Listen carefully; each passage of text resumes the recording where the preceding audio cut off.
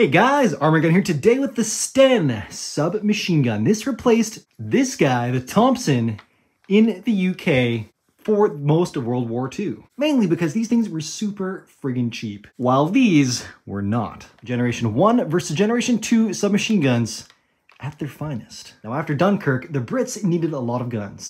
Chambered in 9mm with 32 round mags, these things packed a punch. With over 4 million made, this was the second most produced submachine gun in World War II, just behind the PPSH-41. Now these guns are super simple. Straight blowback, lock it up there, that's kind of your safety. These do fire from the open bolt, clear.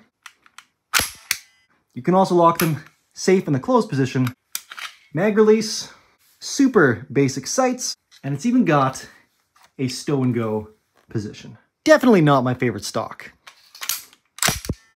Boom diggity.